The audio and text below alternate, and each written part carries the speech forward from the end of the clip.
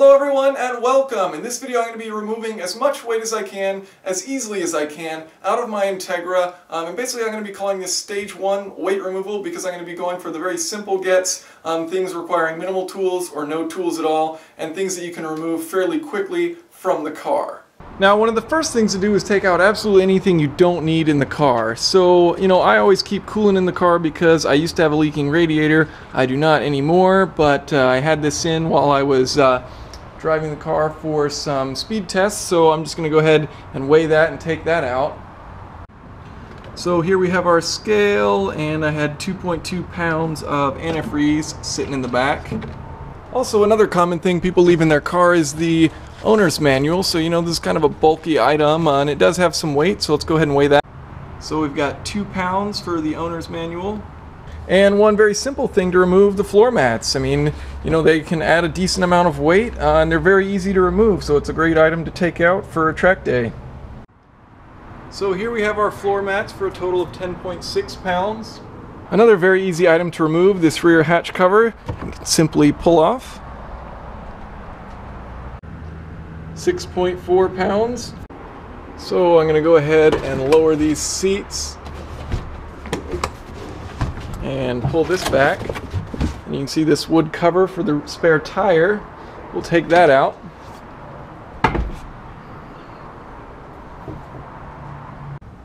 $5.4 pounds for that rear cover. Next we have the spare tire, so all we need to do is unscrew this right here, and then we can pull out the tire. Some rude people went ahead and took out my speakers for me, so these are just the stock ones for the front and the front tweeters. So we'll go ahead and weigh those. 2.2 pounds.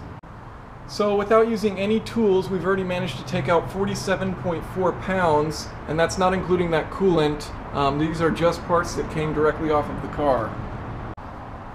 So I've got a little bit of water in the back, so what I'm going to do is soak it up with this towel. But first I'm going to weigh the towel, then soak up all the water, then reweigh the towel and take out the difference. So next what we're going to do is remove the carpeting from the trunk and the rear seats. And basically this is just Velcro to the trunk, so you can kind of roll that up.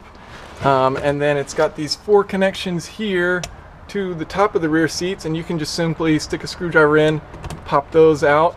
And then once you've done that, there will be 4 more at the bottoms of the seats, and you can just pry those out as well. So, and then that carpeting comes right out.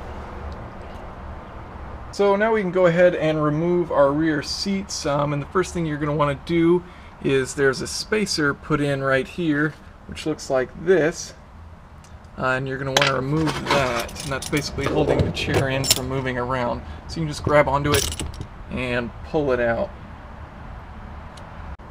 So once you've got that spacer removed, it's as simple as shifting the chair over and then lifting up. And then you can pull that right out.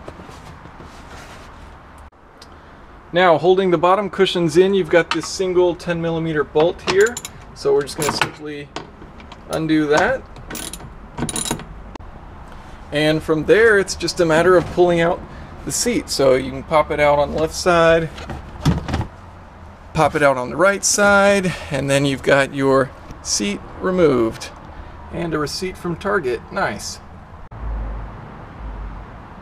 So the total weight for the rear seats comes in at 28.8 pounds.